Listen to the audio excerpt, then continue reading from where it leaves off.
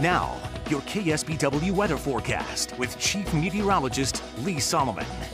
A lot of popular attractions across the Central Coast. This is definitely one of them.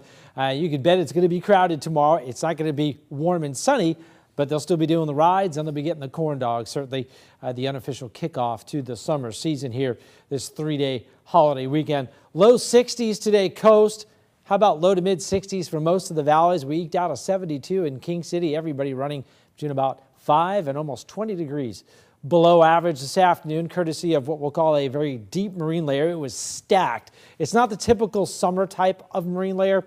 It's really a lot of cloud. You can see the massive cloud deck out over the inland areas as well. And it just broke apart a little bit here this evening. So we've been getting this very late clearing in portions of the coast, but not the whole coast.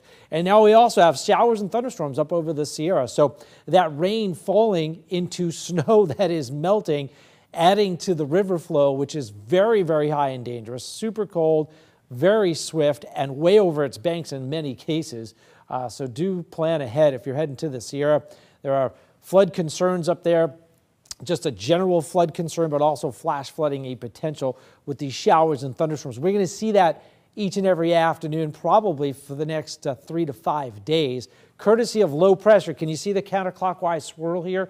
That is what's firing things up. It's literally over the Sierra now on the Central Coast. It'll be moving off to our east, but unfortunately replaced with more low pressure on Sunday and Monday, so we're not going to get much of a break from that. Forecasted highs tomorrow, low 60s Tahoe, mostly 60s along the coast, and in between the Central Valley, we'll make it up into the upper 70s to low to mid 80s. So pretty pleasant in the Central Valley if you're looking for some warmth. That's really the place to be, or the deserts, of course. For us, low clouds stacking up hard here tonight, mist, drizzle along the coast, a very slow clearing tomorrow, similar to what we've been doing. I wouldn't expect clearing along the coast. We could get some patches of sunshine late in the afternoon, and we'll see how that goes. Otherwise, inland valleys and hills looking pretty nice. We might get a little more clearing up in the Santa Cruz Mountains, which there hasn't been much the last couple of days. Upper 40s to low 50s tonight. Chilly, upper 50s to mid 60s.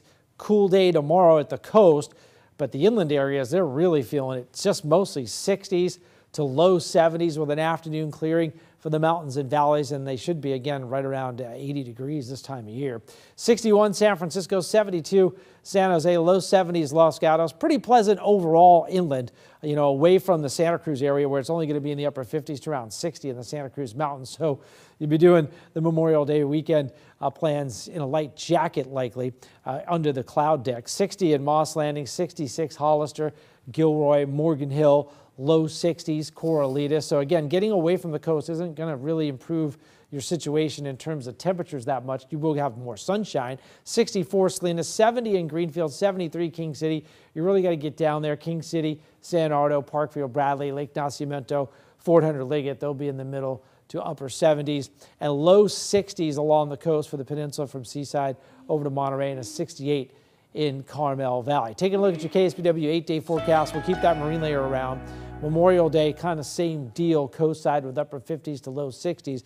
As I said, we may see a little warming Friday, Saturday, taken away though Sunday, Monday. And you can certainly see that inland where temperatures will push into the 60s to middle 70s by Saturday, but back to mostly 60s by Sunday and Monday.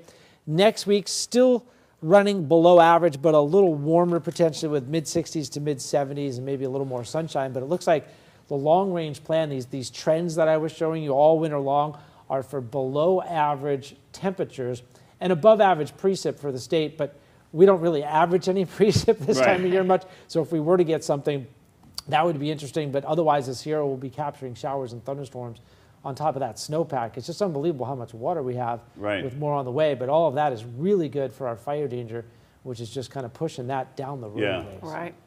Yeah.